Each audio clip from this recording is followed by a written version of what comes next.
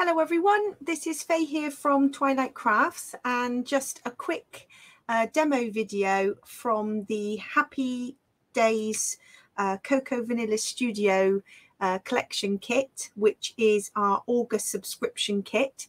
And so I thought I'd just show you how I have used the Jennywren Stencil that comes in the kit to create a background. So we've made a colour swatch for the Distress Oxides to match colours with the collection. And so for this background, I started with the Seedless Preserves and then moved on to Worn Lipstick, Carved Pumpkin, Mustard Seed, and I'm just going to finish the bottom of the layout with Salvage Patina. And I use some blending brushes just to apply the ink through the stencil. A few other things you'll need for this layout. I'm going to add some tone-on-tone detail using some fine line pens, and then I'm going to use a pricking mat. I've got this pricking mat from Pin Flare, just an A5 pricking mat, and a little pokey tool to be able to make holes in the inked areas, and I'm going to stitch using some basic embroidery thread. Again, tone-on-tone colours for that. So I'll move my inks out the way and we'll just finish this background.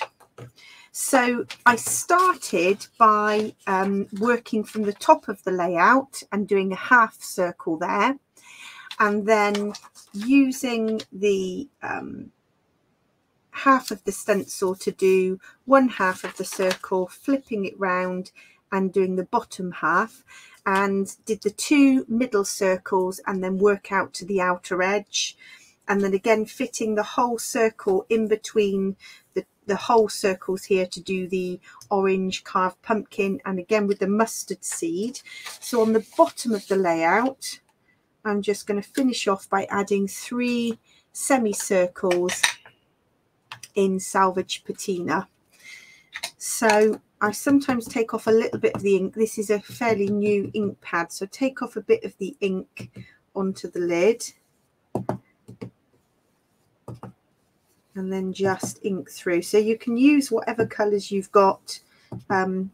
Distress inks work well, but give a bit more of a translucent effect. This is more opaque. The oxides give more of a coverage, I would say, and it just builds up a really nice background to make your own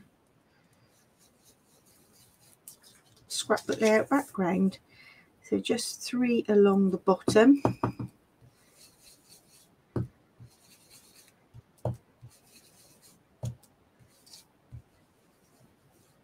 There we go, nice and easy. So that finishes off the background in Salvage Patina. So there is the finished background, and that matches with the Happy Days collection. So then to add some tone-on-tone doodling, I've just got my fine line pens, and it doesn't need to be neat, but I'm just going to go and add a little bit of doodling to give these starburst circles a bit of definition, a bit of detail. And you can doodle as much or as little as you like.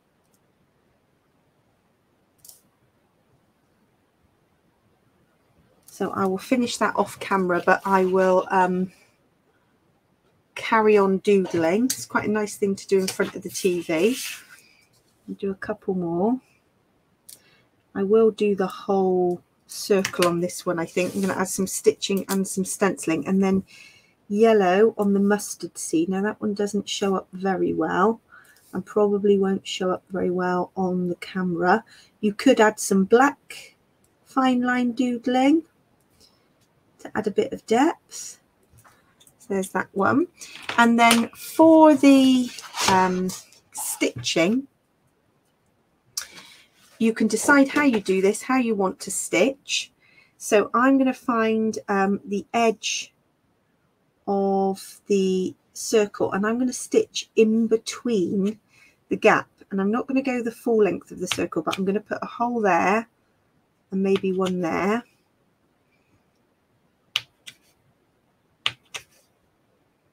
And I'm going to do every other on this one.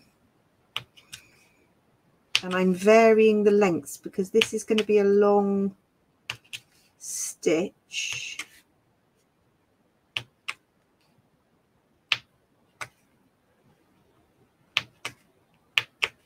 So I'm doing every other. I might do every circle. I might do every one. Let's see how it looks once I've stitched it. Let's go every one as I've got the, but I'm varying the lengths of all the holes.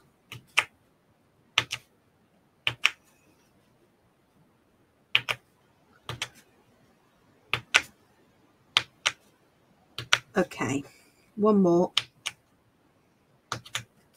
Right, so then my embroidery thread now, for the type of needle that you want, I've just got embroidery needles. They are a little bit easier to thread, but any needle will do. I generally go for quite a thin one because I've already made the holes.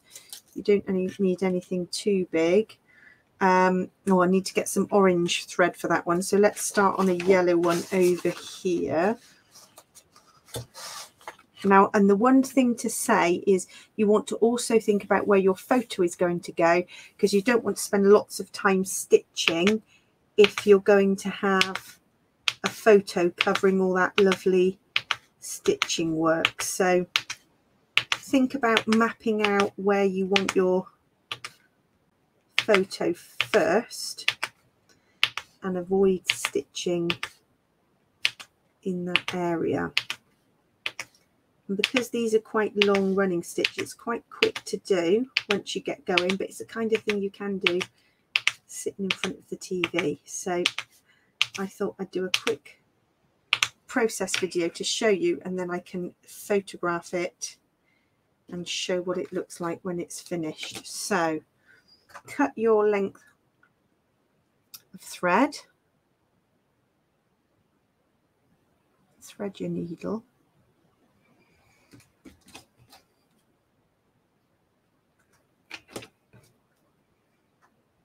get a nice crisp edge to the thread is often helpful. That's it.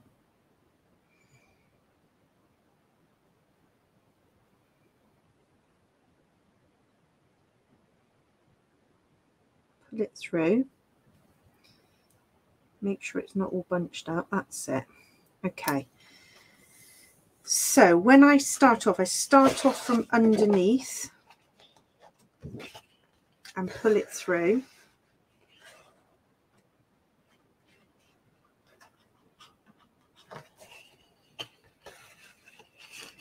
Now you can tie a knot to hold it in place, or you can stitch it in place, or you can put a piece of washi tape on the back.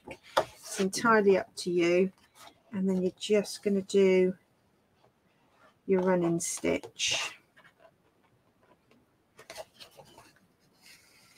So if I do just a few stitches, you'll see how it starts to look. So you're almost creating like a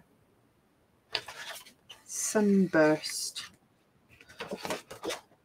I'm making sure that back doesn't pull through. I need to grab some washi tape to stick that in place. So you could use contrasting colours. I've decided to go tone on tone and match the colours of thread. I just do a couple more, and then I'll hold it up to the camera so you can see what it's going to look like when it's done. And Debbie's also done a lovely layout like this with this same technique. It's worth putting in the effort with the stitching. I wasn't a big fan of stitching until I saw the effects you can get, and it's quite therapeutic stitching onto cardstock. So I'm going to do a couple more. And then I'll show you what it looks like. One more. So you can see I varied the lengths of the holes. And it gives you quite a nice effect. So let me hold that up to the camera so that you can see. Let it come into focus. There you are. So that's it. A nice and simple background created with the stencil, some stitching and some doodling. And so other techniques that we have used with this scrapbooking sub-kit is to cut out ink and cut out semicircles from the stencils. So here the black cardstock has got texture paste through the stencil and then inked on the top. And then I made a range of semicircles with distress inks and oxides and cut those out as well, and then raised them up on foam pad to create this layout. So that's another kind of inking technique. Lots of ephemera, floral ephemera tucked around there, and the nice rainbow striped paper to map the photograph. And then this is another mixed media layout that we created using texture paste and just a stencil that I had. Any stencils will work. You can see it works really well through the Jennywren Stencil, but any stencils you've got, and then lots of watered down inks and oxides to create the background, all finished off with some floral ephemera and then the Jennywren cut file that was backed in the rainbow paper. And what I did for this one, I made sure that the rainbow paper was backed on the cut file first and then matched the colours. So we've got chipped sapphire as the blue, and then we go into a nice bit of salvage patina. We go into crushed olive or peeled paint, works nicely. Then you've got the mustard seed. You've got carved pumpkin or ripe persimmon is the perfect orange to match. And then we go into worn lipstick and seedless preserves to match the pinks and purples. So definitely the colour swatch will help you match your inks to the colours in the kit. So I hope you enjoy working with the kit. Don't forget to post your layouts onto our Twilight Crop and Craft Facebook page, because we do a prize draw each month for our subscribers to win more Jennywren cut files. So thanks for watching, everyone. Bye.